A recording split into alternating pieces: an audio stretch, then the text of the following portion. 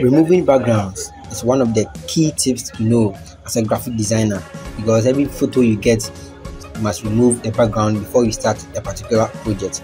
Yeah, and there are a lot of ways of doing that in Photoshop.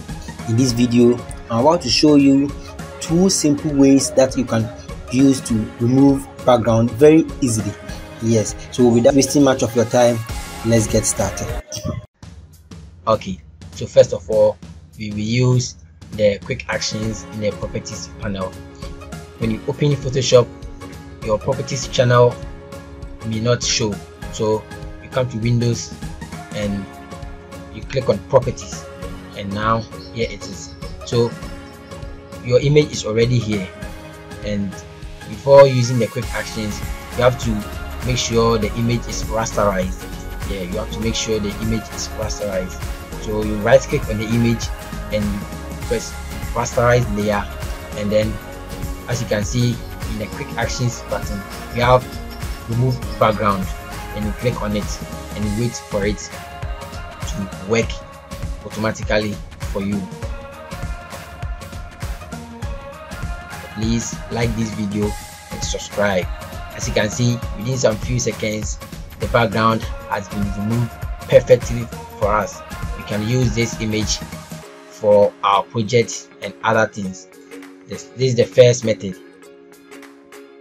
Okay, so with the second method, I am using the object selection tool.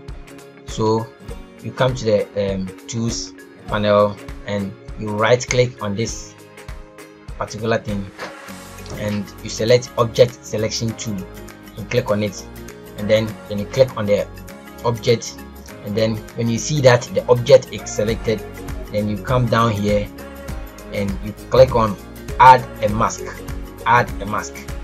and you click on it, and voila, our object has been isolated from its background. Our background is successfully removed. So yeah, these are the two simple ways you can remove backgrounds in Photoshop. So that's it for this video, and please, if you have not subscribed, please subscribe to this channel.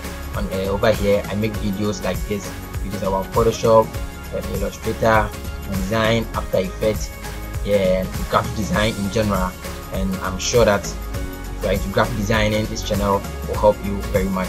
So thank you for watching, and also comment down there, let me know how it helped you, and also what I must do to make it very best for you to enjoy it. That's it for this video.